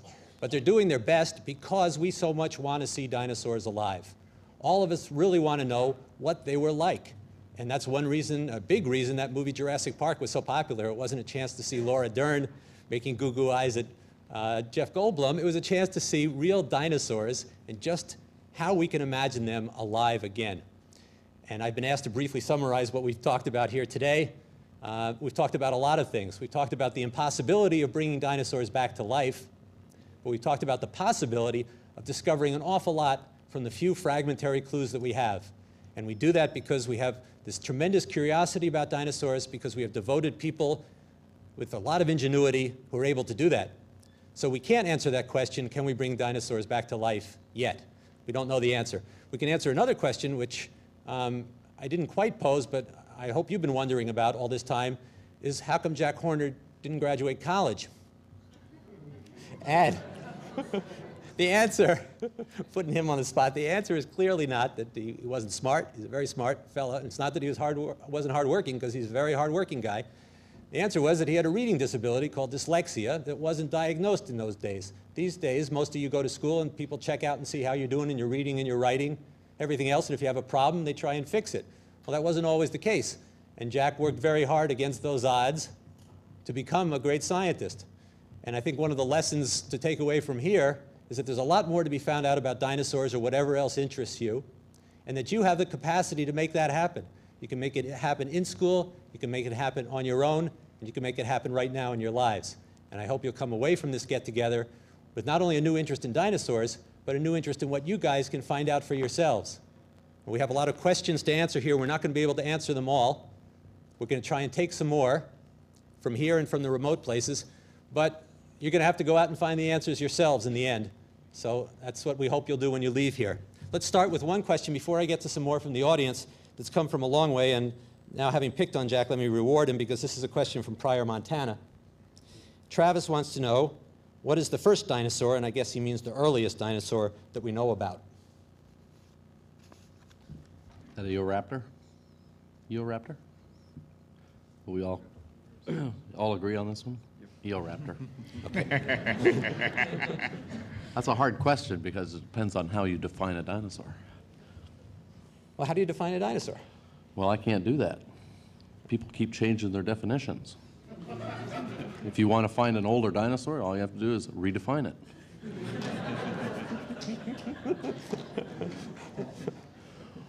Well, now we know, how old was it? Wicked old? How old? What? How old is Eoraptor? What is it, 235? 235, 240, somewhere. 235. 235 million. 235 million years ago. Okay, that's an old dinosaur. That's not metric. No, it's not metric. But in kilometers, that's... It was moving very slowly. Eoraptor means dawn hunter. Was named by Paul Sereno, University of Chicago.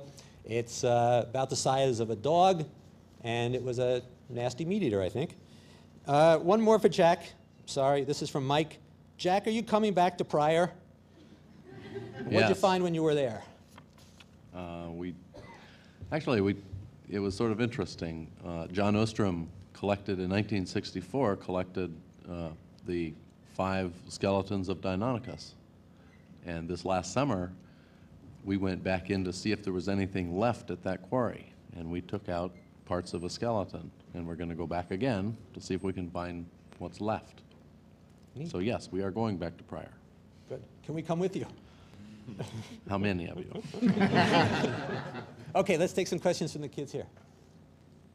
How did you come up with the name dinosaurs? Someone want to tackle that? How did the name dinosaurs first get named? Well, back in about 1841, a fellow by the name of Richard Owens decided that these animals were not exactly the same as other reptiles, and decided that dinosaur for terrible lizard appeared to be a good explanation, when what we had at that point were megalosaurus, which were these carnivorous, large carnivorous dinosaurs, and so terrible lizard seemed to be a very appropriate name. I should emphasize that the name dinosaur was developed 17 years after Mantrell found the first, or his wife found the first dinosaur in England.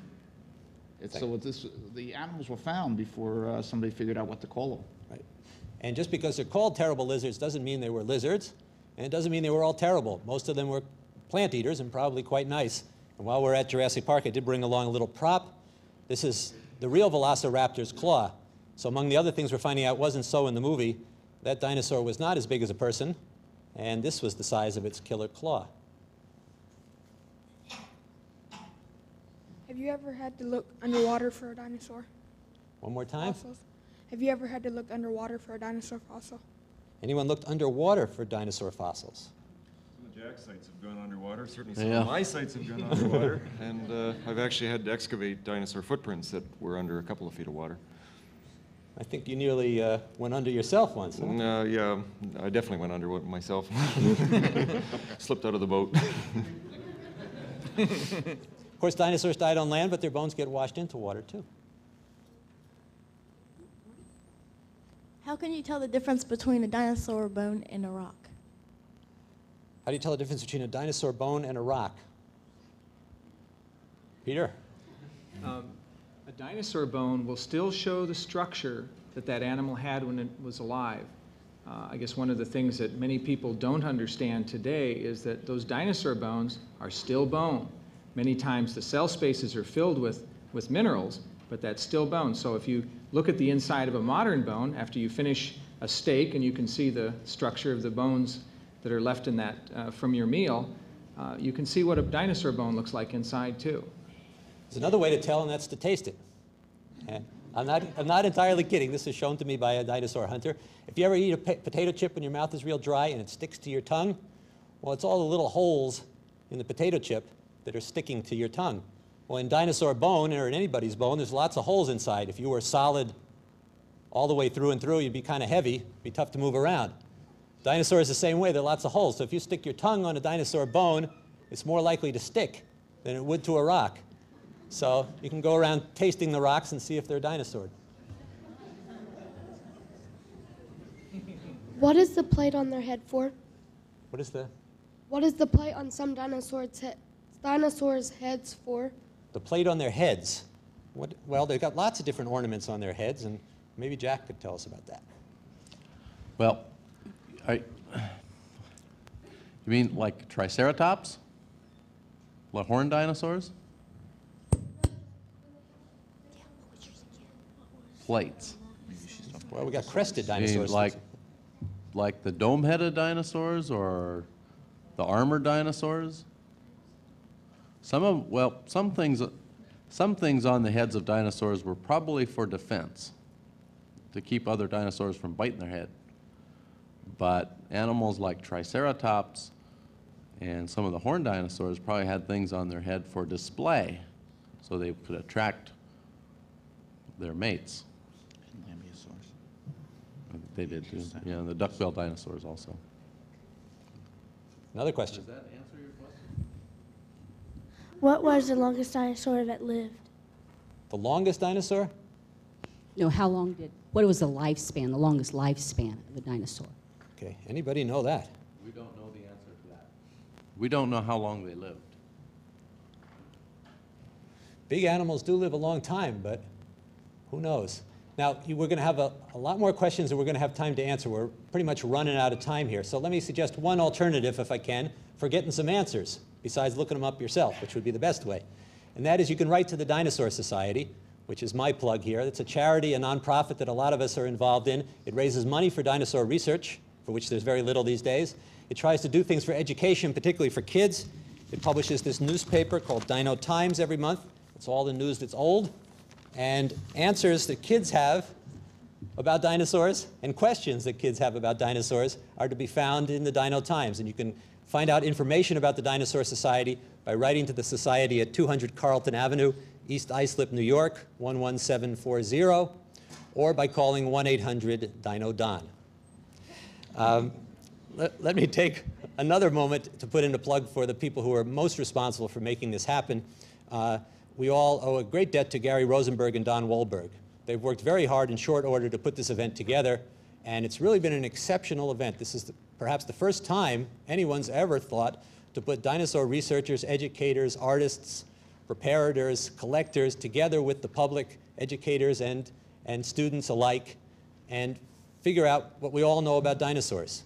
And that's something wonderful that we can all celebrate about this event.